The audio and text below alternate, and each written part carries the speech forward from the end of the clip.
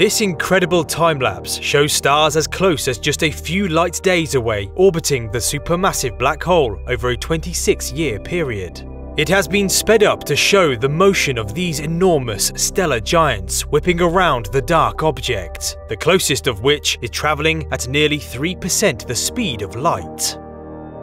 By tracking the orbits of these fast-moving stars, astronomers were able to determine the mass of the supermassive black hole at the centre, revealing that it is approximately 4 million times the mass of the Sun, all crammed within an area smaller than the orbit of Mercury. Although it is truly massive, compared to other supermassive black holes in other galaxies, Sagittarius A star has been found to be relatively quiet, a sleeping giant that flares only occasionally with bursts of X-rays and infrared light as it devours objects around it.